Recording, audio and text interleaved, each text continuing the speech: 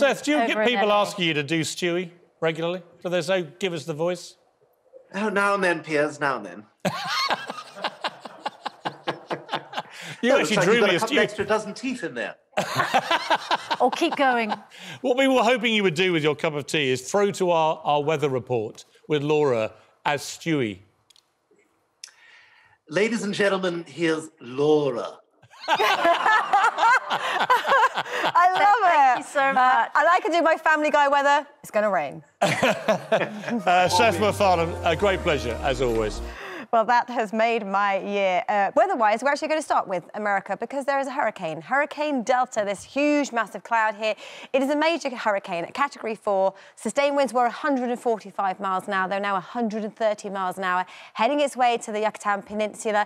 And it will make landfall in the next couple of days. And when it does so, it will be record-breaking because that will be the 10th storm to have made landfall this season. Closer to home, though, we are going to see a largely settled outlook for most of today before rain arrives later. So if it is dry where you are this morning, and it is for many of us, make the very most of that. We have got some showers on a northwesterly flow through Scotland, the far northwest here, and a few through the northwest of England. But elsewhere, fine, dry, plenty of sunshine. 12 to 16 degrees, that's a little below average.